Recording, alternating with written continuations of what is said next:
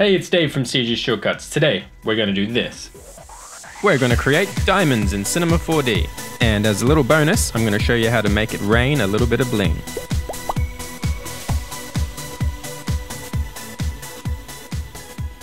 So, there's already quite a few tutorials online showing how to model diamonds. But I'm going to show you a little trick that makes it way faster. We're going to start nice and easy. If we come up here, we can add in a cone. We want to be able to see the edges of our geometry. So let's go up to the display settings and click on the gorge shading lines. There's a lot of weird words, but that should give us what we need to start modeling. Let's flip this cone on the -y orientation. Let's bring the rotation segments down to 8 and the height segments down to 1, and then we'll shorten it a little bit and make it 150 centimeters high. Right, over in the caps tab, we want to get rid of all these cap segments, so let's bring that down to 1 as well. Alright, the base of our diamond is starting to take shape. Let's start modeling the top bit. We'll click on polygon faces and the live selection tool, making sure we have only select visible elements ticked so we don't select anything we don't want. Now we can come up here and click and drag across this surface to select all the faces we need. Then we just need to right click and come down to extrude. Now we just need to click anywhere in the space outside our shape and that should start extruding that surface up. We'll do one little one and then release and click and drag again for a bigger one. While we've got those selected, we'll come up here and grab the scale tool, and clicking and dragging outside our shape again, we can scale them into there. It doesn't have to be exactly like mine. We can always come back later and tweak it if we need to. All right, it's starting to look a bit more diamondish now. Let's have a quick look at our reference image. Okay, to give it that diamondy look, we need to add these little diamondy shapes around here and down here. And if you've ever tried to model something like that, you know it can be a bit of a pain. But lucky for you, I have a little secret that'll let you do it in pretty much just one click. All we have to do is switch over to edge mode and grab our rectangle selection, making sure that only select visible elements is ticked off this time. If we middle mouse click and go down here and middle mouse into our front view, we'll select these edges and these guys down here. Middle mouse click back into our perspective view. And here's our little trick. All we have to do is right click and select edge cut. We'll turn off create n-gons. And if we now click on any of our selected edges, it'll do all the work for us.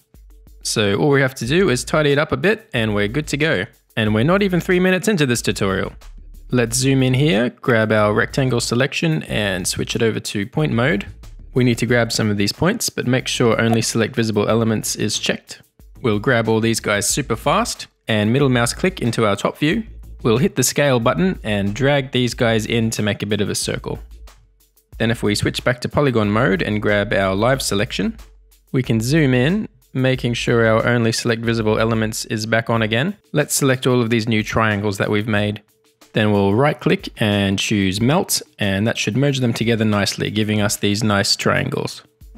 Right, we'll jump back into the top view and we'll grab every second point around our diamond. Let's scale them up as well to make another circle. And while we've got those selected, let's pinch those in just on the y-axis this time. And it's definitely starting to take shape. I think our diamond might be a little bit too long, so we'll grab these guys and move them up there, and we'll grab this guy and put him right there. Okay, those proportions look a bit better. Now is probably a good time to sharpen these faces a bit. If we come up to our Fong tag and bring that down to 0, you can see everything's looking a lot sharper. I think I'll just make the shapes on the top a little bit more even. If we pop back into our top view and grab these guys, we'll scale them in and just bring them up a little bit. Okay, that's looking pretty good. Let's just get rid of some of these extra points. We'll grab all these ones that don't connect to anything and right click and hit dissolve. Then we'll right click again and go down to line cut. We can just draw those edges in again nice and clean. We'll hit enter and we're pretty much done. Let's have a quick look how it renders, and you can see all the edges are nice and sharp there. One thing I like to do after modeling anything is optimize the mesh. We'll just switch back to point mode, Control A to select all of the points, and right click, and down where it says optimize, we want to hit this little icon here. which will give us our options. Tolerance at 0.01 should be fine, and that'll just get rid of all the extra stray points. So you have a nice clean mesh to work with. One extra little step you could do is bevel some of these edges so it looks a little bit more realistic. Just select all of the edges, and then holding Control you can get rid of these ones. So we're just left with the edges we want to bevel. We'll just right click, choose bevel, and click and drag the amount you want. Just the tiniest bit should do it. And that's about it for our diamond. Let's give it a quick render. You can see those beveled edges catch a little bit more light and make it look a little bit more realistic. Okay, I'll quickly show you how to make something like this with the diamond you've just created.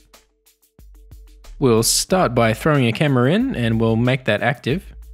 Then we'll just zero out all the coordinates and zoom back a bit in the Z axis. For this example, we'll set the scene to 1920 by 1080 and 24 frames a second. And just make sure our playback is 24 frames a second as well. Let's extend the timeline out to 400 frames. And we'll click on our diamond cone, and while holding Alt, we'll add a MoGraph cloner. So that should become the parent and start affecting our diamond. Down in the Object tab, we'll change the mode to Honeycomb Array, which already looks pretty cool. Let's zoom out a little bit. And we'll click back on our cloner and add a random effector. Under Parameter, let's turn on Scale and Uniform, and we'll drop that down to 0.1. Let's turn on Rotation and put some random numbers in here. So now we have a bit of variation. Now let's grab our cloner again, and we'll move it up in the Y-axis and set a keyframe. Then we'll zoom to the end of our timeline and bring that down out of frame and set another keyframe. So that's making everything come down. Let's open our animation curves and set the keyframes to linear.